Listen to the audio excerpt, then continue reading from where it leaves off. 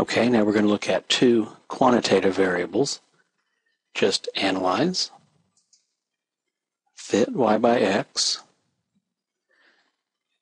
Now I'm going to look at price as a function of square feet, or how large the house is. And I'm going to click OK, and I get a plot. Bring that up. And then I'm just going to pull down, and I'd like to get a fit line. And you can see that gives me the line of best fit. You can see the r squared is 0.63. You have an equation for the line right here with the y-intercept of minus 3.72 and the slope of 0.05.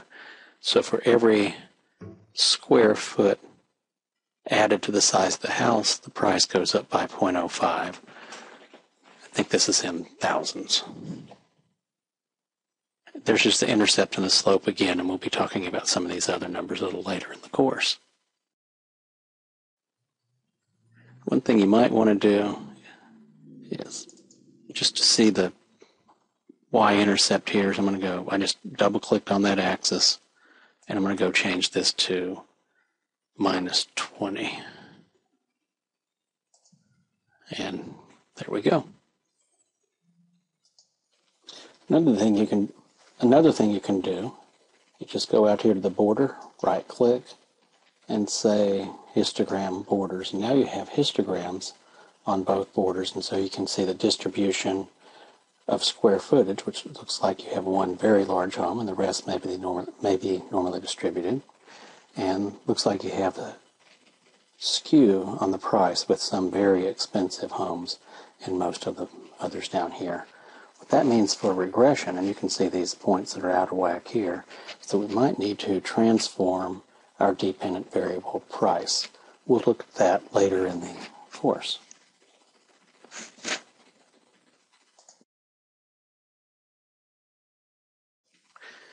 Another thing you might want to consider with a scatter plot or looking at correlation and so on is just to hit Analyze, Multivariate,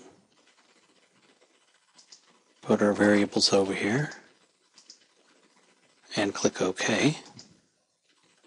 And now we have a correlation matrix. If we could do more than two quantitative variables. This is price with square foot. Now this time with price this way and square footage this way. And the ellipse just means, if you have an ellipse, that would suggest that there is a linear relationship. If you drew this and it looked more like a circle, you would think there is not a significant correlation between the two variables. Of course, in this one we had a correlation of 0.79. You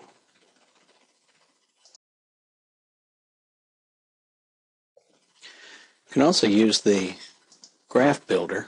Select Graph and Graph Builder, and you can, I'm going to use price as my dependent variable or response variable, and square foot as my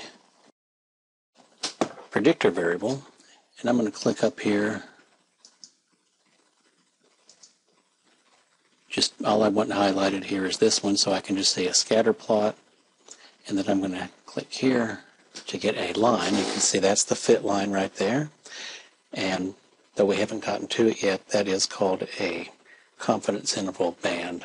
It's a prediction of means instead of individual points. We'll get to that later in the course. It's kind of nice to look at now anyway.